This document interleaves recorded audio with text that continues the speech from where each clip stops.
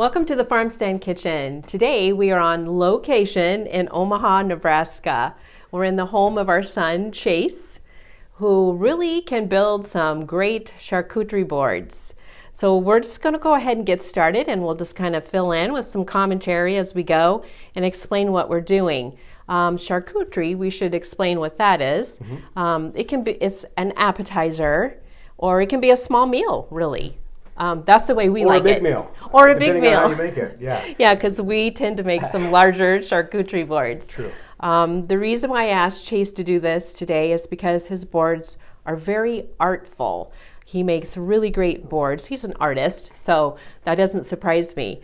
So I just wanted for him to show you how he makes his board. It's very interesting. It's very beautiful. And we're going to go ahead and get started. So let's just go ahead and go. All right, well, I mean, being in Omaha here, we have kind of a pretty good assortment of like meats and cheeses and things that you can buy. I mean, you can literally get these about anywhere anywhere really. Hy-Vee, whatever your like chain grocery store is, something like that, or even like a Trader Joe's if you're close to that. That's where actually a lot of this stuff is from, is Trader Joe's. Right. So, and the great thing about it is like there's no set way to do it. There's nothing where you have to get a certain thing. It's kind of up to you. They've got a ton of cheese there, a ton of different meats. So that's why I like to come to pick and choose. It usually ends up different every time. So. Right. But, you know, Yes. it's kind of based on color and things like that and what people want. So what I usually start with first is I like to put a little bread here. This is just a baguette bread. It's like $1.99. You can find it about anywhere. And you like to slice yours really thin. I do. I slice it thin to where they're almost kind of falling apart like this. And the reason being is because I don't like a ton of bread when I'm trying to taste a lot of these different flavors. Yes. Yes. So what I usually do is I cut That's a great idea. I cut it pretty thin and I keep it there, and I don't usually use, I guess I wouldn't say I use a ton of the bread because we can supplement with crackers and those types of things as well. Right, right. So I usually like to start that in the corner, and then from here I just kind of start going crazy and kind of putting whatever I want down. So I'll start with this peppered salami. Peppered salami for me is one of my favorites. It's really here. delicious. So I love that one. I also like to slice this a little bit thinner. It goes a little bit longer. Allows you to kind of fill out the board a little bit more in case you have to refill it. Right. You don't use it all up in giant chunks here.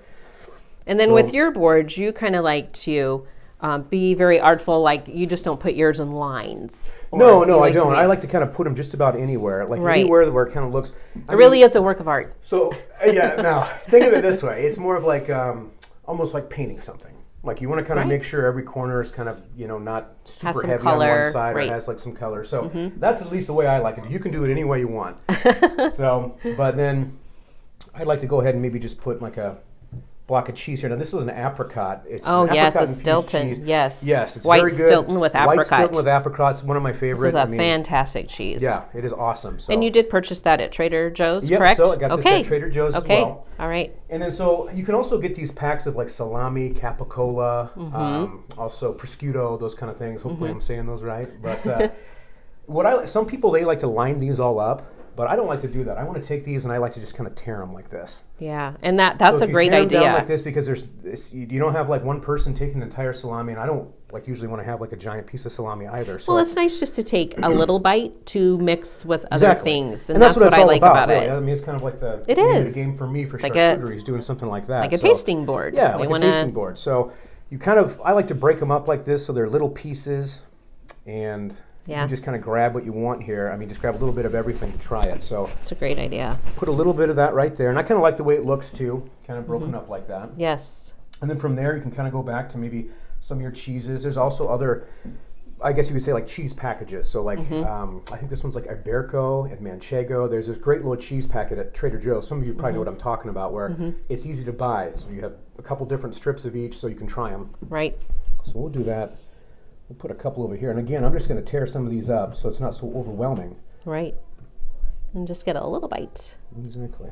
Yeah, that's good. And a couple little bites here. And then, you know what, let's go ahead and take some of this stuff. So over here we've got some fruits, which I think is really important. So we have raspberries, strawberries, some chocolate almonds. And this is a rosemary almond. Is that correct? So it's a rosemary macadamia.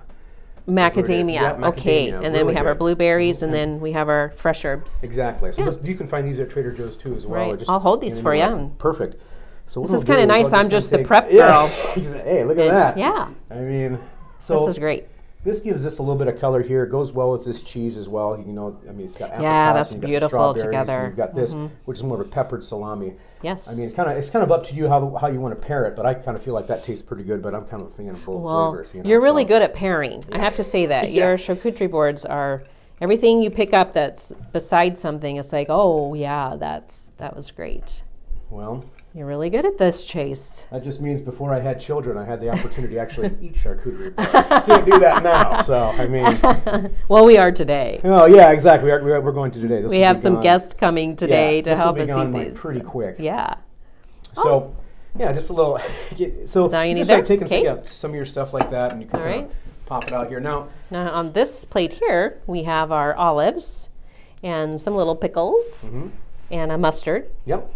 And some pepper jelly. And that's what I love about this stuff too. Is this Dijon? If you get some, it's like this Dijon mustard. Mustard. Stone. Yeah, the stone, like the stone ground. And you can just take this. You don't have to have a lot, but you can just pop it somewhere just like this. So it's really easily accessible. Exactly. It's pretty bold. Yep. So people aren't going to be like scooping a bunch up. That's right. You just need a little bit. Exactly. And we're going to take a few of these. Okay. Kind of place these back over here.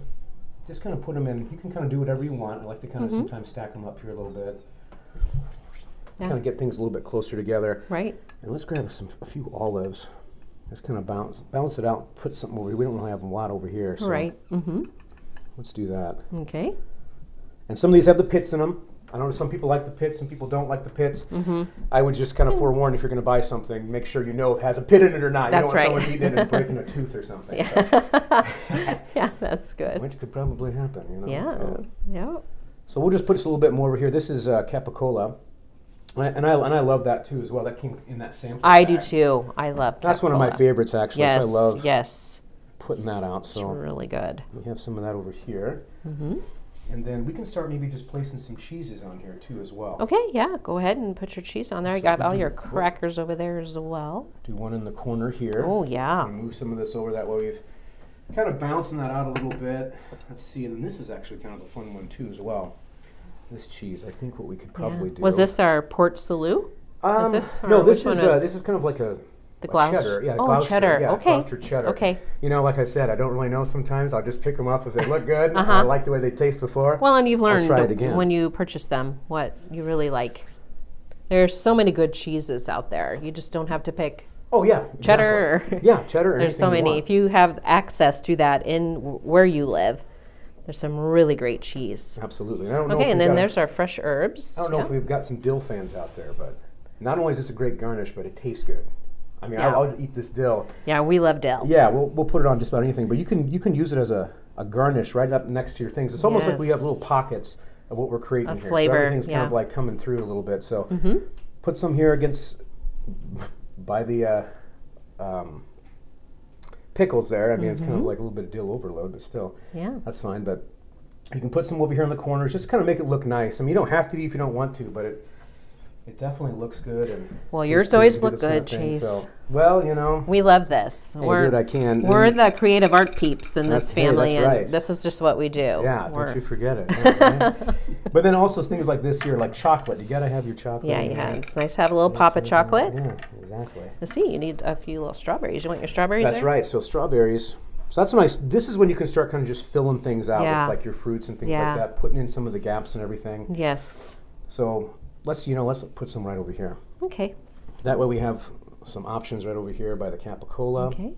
I have you some rosemary over here too. Perfect. And I love rosemary's garnish. Man, I could just, if they had a rosemary cologne, I'd probably wear it. Man, rosemary cologne. I love we might have to make some of that rosemary cologne. Yeah, exactly. Now, see, the blueberries. I love the color blue. Yeah. And I like just to kind of just put these just about anywhere now. They're beautiful. I wish we had them from our blueberry patch. Yeah. Awesome, yeah. God, that's one thing. The blueberries like that. So if you do this, I mean, you see the white cheese. You have these different colors. Yes. And kind of like this frosted blue that you have. Look, I just like to just kind of throw them anywhere. Yeah, it's gorgeous. So it doesn't have to be exactly the way, like some picturesque type thing where everything's in a row, like we talked about before. You can really kind of get fun, creative, and throw some things on. You really there. can. So we'll do that too with a couple more of these. And there's a few crackers over there on the side table if you want to fill in with a couple of those. That's right. So We can grab a couple of these here, a couple of these crackers here. Man, I'm getting hungry. It's gorgeous. I tell you, but you can either do these. You can try to put them here on the charcuterie board, or you can put them in something next to them, something like that. Like we have. So yes, I've got something like this. Let me just scoot this up a little bit. Okay, I'll move this a little bit. Since you guys can see it, let's just go back, and then I'll put this in front so you can. So this is kind of, you can put and that's what I do too. Everything I have left over, I kind of just make a few little side trays. You can put some crackers there. Then you can also just kind of maybe put like, if you have a little bit of like something else left. Mm-hmm. Just like a little cheese and cracker. Yeah. There you go. You can do that. You can tear up a little bit more meat and we'll just stick some there too. Pop our charcuterie boards anywhere. Yeah, exactly. Make sure everybody has some. Look at that. We're just going to start ripping it up here. Yeah.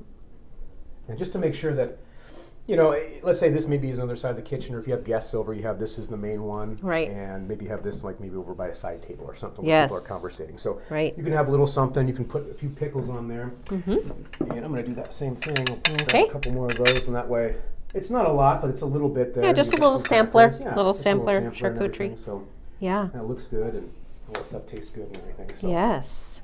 Yeah, so...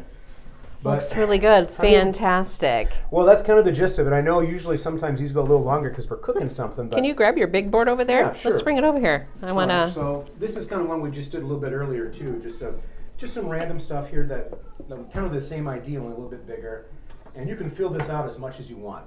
So that's not a problem at all. So you can do a couple boards like this, maybe another larger board. Yeah. And then you can still refill with your meats and cheeses and everything as well too. So yeah, and we are about to wrap this up because we have some guests coming to help us eat this. Yeah, so what a treat it's going to be for them. Yeah, that's going to be great. And I think we got everything covered there. I didn't know if there was anything else that you wanted to. You know, I guess the lasting thing would be is just there's no wrong way to do it. You know, find some things and rearrange it, get creative with it, and usually works out to your benefit on that. So. Yeah, it sure does. Yeah. Thanks a lot, Chase. This is really fun. Anytime, Mom. I can't wait to eat this.